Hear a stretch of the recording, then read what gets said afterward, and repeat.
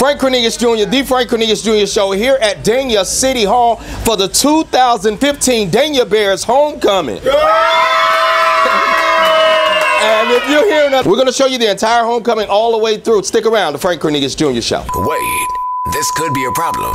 The artist that brought you the Miami Heat song, seen on the local news stations, entitled Tell Mrs. Stern to Get the Rings Ready. He's Dania Beach's own singer, songwriter, producer, former on-air talent, son of legendary family, and his name is Frank Cornelius Jr. Hi, this is Michelle Shantae Moore. I'm Crazy Legs Hall from the group Guys. This is Donnie Simpson from Video Soul. Rico Love. What's up, man? It's your boy, Yo Gotti CMG. You watching the Frank. And you're watching the Frank Cornelius Jr. Frank Cornelius Jr. Watching the Frank Cornelius Jr. Don Cornelius. Frank Cornelius Jr. Show. Frank Cornelius. He wasn't on Soul Train. Hey, whatever. And it's heavy.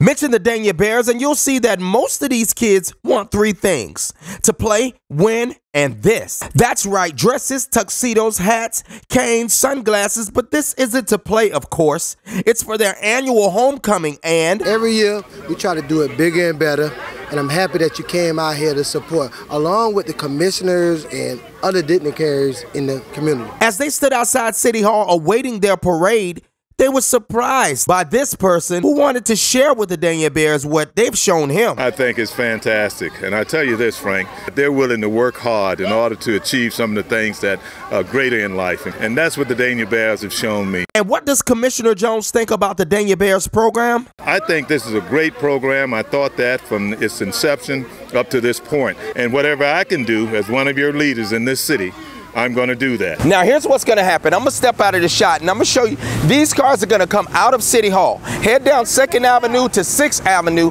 and they're going to go north on 6th Avenue to 1st Street. Make a left and head all the way down to C.W. Thomas Park. The Dania Bears are taking over the city of Dania for today. Now I spoke with a few kids and I asked them about the rain, and they told me their concerns are not the rain at all. Carpet was rolled down the field for them to walk down. Mother Nature's rain couldn't even damage the smile that was made of steel. Dania Bears Homecoming 2015 with some of the future stars of Dania. What y'all got to say about today? It was good. What you got to say? It was good, right? What you got to say? It was good. What you got to say? It was awesome. There you have it, Frank. Back to you. But then the time came back to the football for the 14U.